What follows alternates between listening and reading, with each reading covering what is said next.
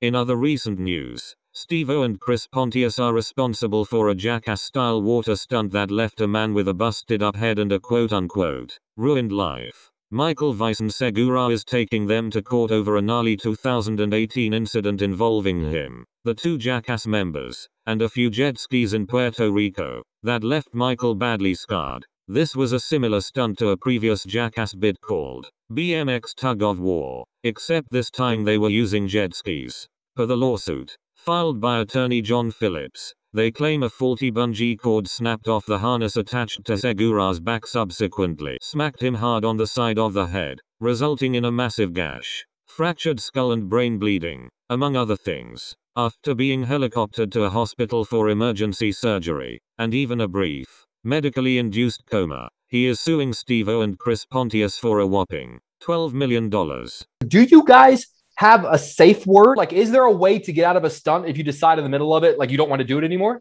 I think if you started the bit, you're going to be finishing it.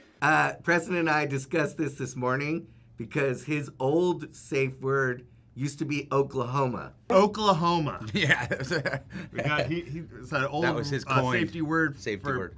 From the series, right? Yeah. Yeah, Oklahoma. That's the safety word. Does it still work? No, it never works. It never works. It never works. They didn't tell us no safe words. I didn't know that we could have safe words. I didn't know there were safe words on Jackass.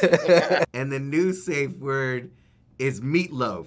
Because there's some things I'll do for love, but I won't do that. You'll notice, like, especially with Wee Man, he'll get to a certain point in a bit, and then he starts calling Jeff's name. Jeff! I want to quit, Jeff! And Jeff pretends not to hear or something. I mean, usually by the time we get to that safety word, we're deep into gold territory where we know that